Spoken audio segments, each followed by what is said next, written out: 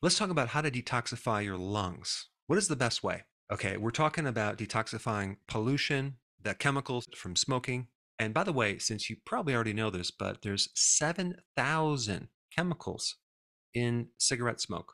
250 are harmful and 69 actually are carcinogenic. I mean, there's even a radioactive element in smoking.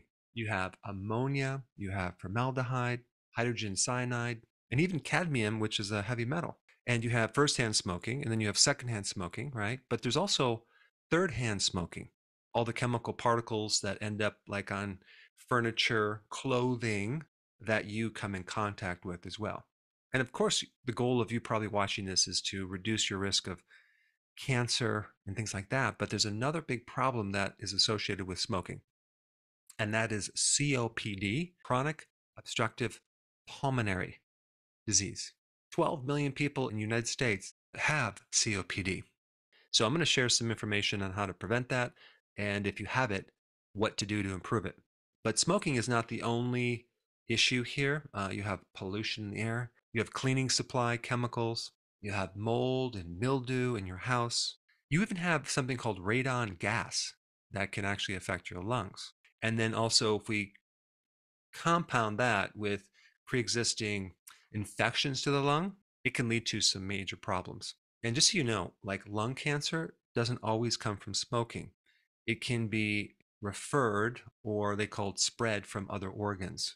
And so if your lung has inflammation in it, okay, it becomes a target for cancer, because cancer tends to spread in areas of inflammation. So the key thing with this video is all about inflammation in the lung and how to reduce it, because anytime you have inflammation, you then get scar tissue, fibrosis, and then it gets to a point where it becomes irreversible. So when a toxin comes in contact with your lung tissue, it irritates it.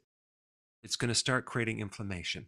And then over time, if there's a chronic exposure to that toxin, you start developing fibrosis.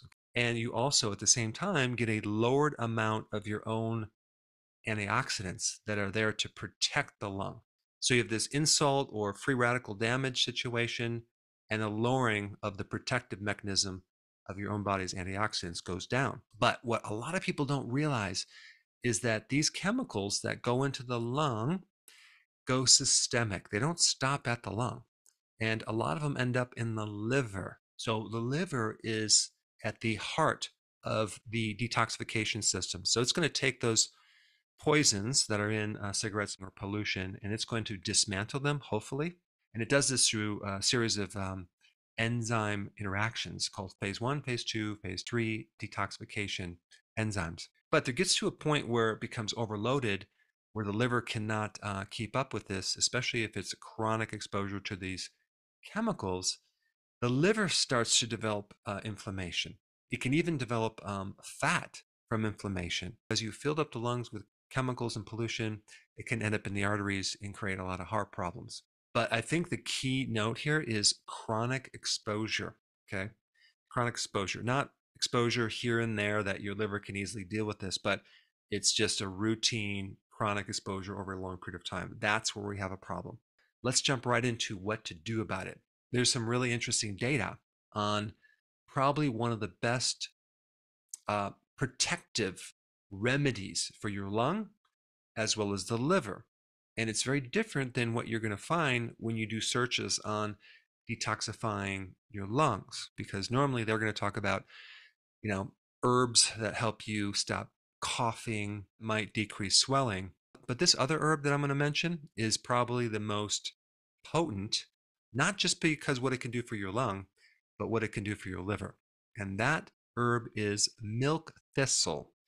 Milk thistle is one of the best antidotes to poison. So if you poison yourself from either a snake bite or a poisonous mushroom or toxins, or you're just taking medications, you should be taking milk thistle to protect the liver.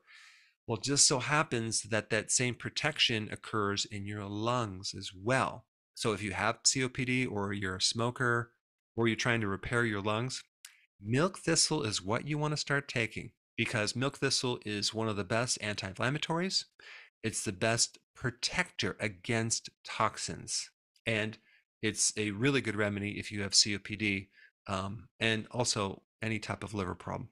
Number two, tocotrienols. This is a type of vitamin E that's like 50 times stronger than your regular vitamin E called the tocopherols. So tocotrienols are all about getting rid of free radical damage. It's a very powerful antioxidant. It's a very powerful anti-inflammatory, and it's especially good to prevent fibrosis. So that stage where you go from inflammation to scar tissue. There's a lot of data that talks about tocotrienol helping prevent scar tissue in your arteries and then the liver, but also in your lungs. So tocotrienols are a number two remedy, especially to reduce inflammation. And number three, vitamin D. You want to take this probably in 20,000 IUs, but vitamin D is a very powerful anti-inflammatory, and it's really good for COPD, any type of lung inflammation, as well as any autoimmune diseases. Now, there are some interesting links between COPD and autoimmune. You may have antibodies against your own lung tissue if you have COPD. And this is something you'd have to have tested, but I want to bring it up because it is an issue. And if you have antibodies that are creating this inflammation in your lungs, this goes beyond just being exposed to toxins. This is your immune system that's misidentifying your lungs as a pathogen. Vitamin D is going to be very important in this additional remedy. So if you have antibodies against your own lung tissue, I'm going to recommend a product from another company that I'm not affiliated with. It's called Standard Process, and the product is called Pneumotrophin PMG. You just take one of those before bed, and that can potentially act as a decoy. So these antibodies can then attack it and not your lungs, giving your lungs a chance to heal and regenerate.